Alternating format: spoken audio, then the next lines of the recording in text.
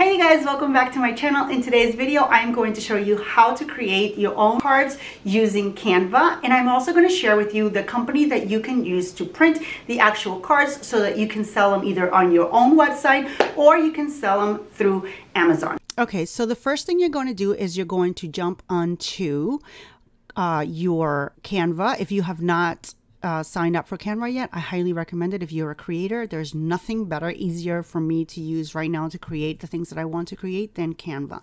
So if you haven't done that yet, I highly encourage you to do it. Another thing I must mention, I believe that in order to customize your dimensions, you have to have the paid version, which is only $12.95 a month. I think it's a great deal. So with that said, let me show you how to get started. So we're going to go to create a design, and then you are going to customize the size, and you're going to go, depending on the size that you want. I wanted mine to be 3 by 5. So that's what I'm going to do. So there's my card, right? This is what I'm going, the size that I want my card to look like. Now, you can use, as you probably already know, if you've created anything, if you're a writer and you've tried to, do book covers before, or if you try to do pictures, you have to make sure that the pictures that you use are copyright free, or that you are paying for the license of it. If you use photos in Canva, you can they are part of the license deal that you get. So you are able to use it for resale, but you have to make sure you check that before you even, go forward with selling. You are actually going to just create your own design using simple colors. So let's say you want this to be yellow, right? You're going to go to text, pick your text that you want to say here. Let's say you're a writer and you want to create cards for writers, right? Or whatever it is, whatever your genre is, you want to create something that just has words. So how about something inspiring, like keep going, you've got this, right? Let's say you want to just do something like that. You can change the font to be whatever you want it to be, right? You can do something like this, and that's your heading. Then let's say you want to add a little bit of, like I added clouds to mine. Let's see, let's do, if there's a smudge that you can add, maybe, I don't know. Let's see, you want yours to be like this in the background. You want it to have like that, but let's make it really light and let's push it to the back. You can even change the color of it if you want it to be like that color, or you want it to be, more black or blue, whatever color you want it to be. Let's just leave it like that. This is not, I'm not showing you how to design it. Everybody's got their own vision for design. So this is not about the design aspect of how to create a card. It's more about how to do it, right? So we're going to do this, and as you can see the lines, these pink and purple lines, whatever they are, they're showing you how you can be, if you're off center or not. So let's say that's your card, right? That's the front of the card. Now let's say you want to create what the back of the card looks like. Like, for example, you see how mine says I am, and then the next card says beautiful. So we're going to create what your cards are going to be called. So let's go back over here. We added a page. No, let's go ahead and add a page. It's got the same color. And let's say you want the backs of your cards to be pink, or this pink. Whatever, you guys get the picture. And let's say you want to call this Oracles for Writers. I don't know, you guys get the point. This isn't about that right now. It's just about teaching you how to create this. And then you're going to center it, and then you're going to pick your font. Whatever, it doesn't matter the font right now, because we all know that this isn't typewriter. Let's see. Okay, let's use this one just because we're doing it for writers at this point. And then let's make this as big as we want it. Let's see what 100 looks like. That's too much. Let's see what 50 looks like. Okay, that might be too big, but either way, you guys get the gist. So here we go. We're going to do that. We're going to make sure it's centered. How come it doesn't look centered?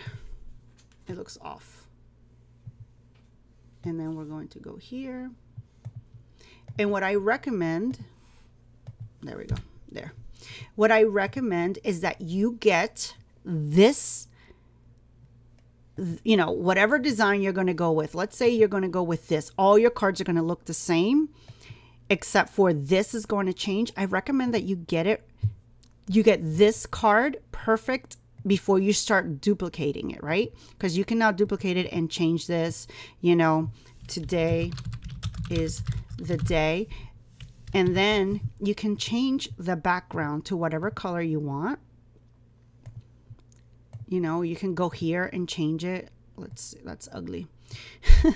And then you can go here and change it to whatever, you know, color you want. Let's see. Yeah, like that. But now everything stays the same. You just have to, you know, line it up, obviously. But if you want the background to be different in each card, you can still do that. You can just delete the background, go back to elements, look at your smudge. Maybe you want it to have this one now. Maybe you want to change the color again. Maybe you want it to be white. Maybe you want it to be really light, and you're always going, let's size it to, you know, push it to size like that. And then you're going to push it to the back. And now the words are in the front, right? And then the same thing with this one. Make sure you've got this perfect. Make sure you've got this perfect before you start duplicating it, right? Because then if you don't do that, if you have this one, if you're not comfortable with this and now you start duplicating and duplicating, now you're going to have to fix each one or delete and start over. So we are always going to make sure that your one design, the one that you're going to duplicate, is perfect the way it is. That way you don't have to keep changing it every single one, unless you're going to do something like this and change every single one. And then, you know, obviously there's nothing you can do about it. Oh, did I delete that? Let's undo, because that's our cover, right? Let's say you want something special for the cover. Let's pretend you want something like this. And I don't like that. I don't like that, actually. Let's see.